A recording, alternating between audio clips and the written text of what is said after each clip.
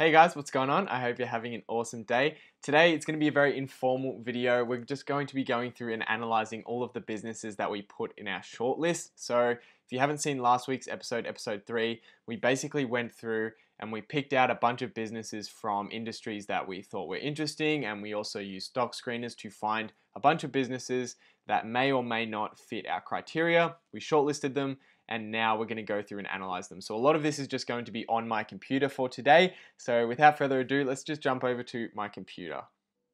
All right, so here we've got the shortlist of all the stocks that we are going to be looking into, the ones that we found from last week's episode. And just below that, I've got a checklist, which is the 4 things that almost all of the greatest investors in the world follow, the checklist that they follow somewhat, in some form or another. They look for meaning. It has to be within their circle of competence. They need to be able to understand how the business operates at the chorus level. Then you need a moat, a long-term competitive advantage in a qualitative and quantitative aspect, and I'll explain what I mean by that when we get to it. Then we need management that has skill and integrity, and we're looking at how they manage their capital and how they manage their debt. Again, I'll explain that. And lastly, we're looking for companies valued with a margin of safety, so priced at 50% of their fair value. And we might not get to the margin of safety in this video. I may focus on the first 3 and sort of find which businesses we think are really solid businesses, because really it's 2 parts. Really it's like this. The first 3 we've got looking at whether or not, well, the first one is whether or not we're going to be able to understand the business. The second 2 are whether or not it's a good business, whether or not it's a great business that's going to be successful over the long term. And then this bit, the margin of safety, is all about the price. Because at the end of the day, it doesn't matter how good the business is. If we're not buying it at the right price, then it's a waste of money, because the price determines what return we're going to get. The price and the performance of the stocks. They're both equally important. So we will be focusing on that as well. And because I'm doing this for a series, I do want to be a little bit less conservative than I would be in real life, because in reality, I'm looking to only invest in a new company maybe like once a year, maybe twice a year, maybe even less than that. But of course, for this series, I want to be investing more than that, because it'll make it a little bit more exciting if we're adding more stocks to the portfolio, and it makes it a little bit more practical for you guys if we're adding more stocks to the portfolio. So the first bit, circle of competence, I'm probably going to not be as strict as I would be in real life on that aspect, because if we find a really great business and it's at a decent price, I don't want to just be like, nah, I don't understand the business well enough, so we're not going to invest in it for the portfolio series. So I'm going to be a little bit less strict on that, but just be aware that in reality, I would be very, very strict on all 3 of these, on all 4 of them actually, and I'm only looking to invest maybe once or twice a year, if that. So the first thing I'm actually going to do is we're going to start off with the moat. We're going to see if there's some kind of long-term competitive advantage that we can see in each of these companies in a qualitative sense and in a quantitative sense. So what I mean by that is, first I'm looking for qualitative, which means I'm looking for some sort of quality about the business that I think, or that I can hypothesize gives it some sort of long-term competitive advantage. So for example, a qualitative moat might be its strong brand. For example, I know General Motors has a very, very powerful brand in the automotive industry. Coca-Cola and Pepsi, actually, both of them have very powerful brands. You could argue that Coca-Cola has been able to market that better. Apple's switching brand, their ecosystem, I spoke about that in my Apple video that I released earlier this week. And how that once you're trapped into, or not trapped, but once you have a number of Apple products, it's kind of annoying to switch, because it's just so convenient that everything works together. Your phone works with your laptop and your Apple TV, and all of it works nicely together. That's called a switching moat. So that's what I would call a qualitative moat. And that's basically, I'm just guessing. I'm just saying, I'm looking at the company and I think that I can see a moat there. Then we need that to be backed up in a quantitative sense. We need to see it backed up in the fundamental numbers. And we're looking at those 4 key areas. We're looking at the sales, the earnings per share, the equity, and the free cash flow. And if we see those are growing consistently over time, it indicates to us that competition isn't able to compete with them because they're able to get stronger and stronger each and every year in that market. It shows that they're fending off competition fairly easily, or they're doing a very good job at it at least. So every single one on this list, except for maybe stamps.com, clearly has a qualitative brand moat. They're all brands that we recognize, and they have that behind them to give them a little bit of reputability. That you would be comfortable buying an Apple product. You would be comfortable buying Coca-Cola or Pepsi, or getting a game from Activision Blizzard, because you know the standard that they're operating at, the level that they're operating at.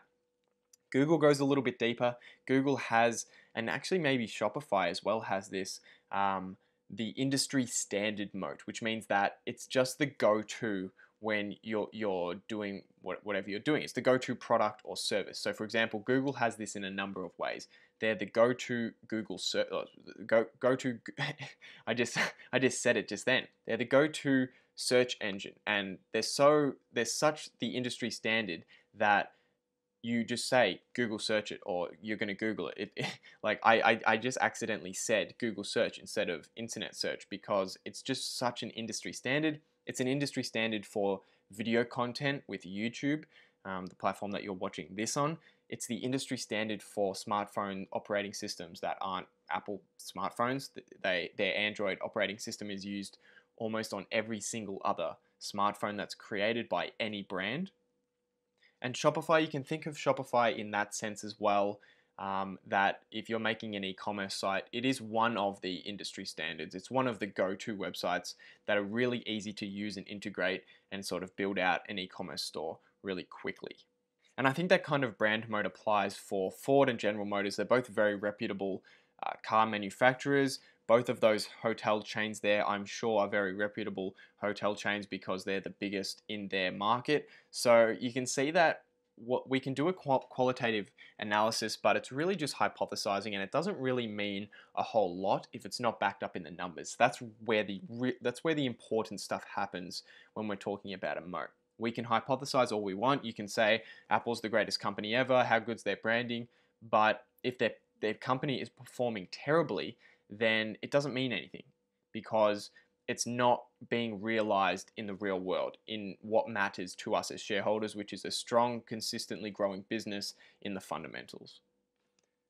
All right, so we're just going to go through and type in and enter in some of these numbers and see if we can see that there's some sort of moat there that's allowing them to rise above their competition. And essentially, you can do this at home as well. The spreadsheet is linked down in the description below, and it'll take you to Messenger. You click the yes once. I'll send you a message and you click yes. It'll open it up, and you just make a copy of that version because you won't be able to edit the version that opens up for you. You'll just copy it, and then you'll be able to edit it. And that's what I'm going to do for this. So I'll just make a few copies of this. And essentially, we're just going to start off with General Motors, and we don't actually have to enter in anything yet. We can just come over to QuickFS, is a really good website. A subscriber showed this to me actually, that allows you to see 10 years of data for all the US stocks, or most of them at least. So we can come over here and let's go over to the income statement to see if this will, I'll just log in. Yeah, so if we come over to the income statement, we can have a look and see if this is going to be a business that we're going to want to invest in. So straight away, we're looking at revenue. So the four areas we're going to be looking at, as you can see, is sales or revenue, earnings per share, equity, and free cash flow. And we're essentially looking for these to be growing over time. So for General Motors, you can see from 2008, they did 150 billion in revenue. And in 2017, they did 145 billion. So their revenue hasn't been growing. I straight away know this isn't a business that we're not going to be interested in. So I'm just going to cross them off. I'll just delete them as soon as I realize I'm not interested in them. We'll go to Ford. So we can have a look. Revenue. Okay, so revenue for Ford has been growing over time. That's a good sign. So we'll just go over to the income statement and see if the earnings per share has been growing over time. So first of all, we've got some negative numbers, but that was during the recession, so I'm not too concerned about that. There's growing numbers here, which is quite good, although it is a little bit all over the place. I don't like to see that.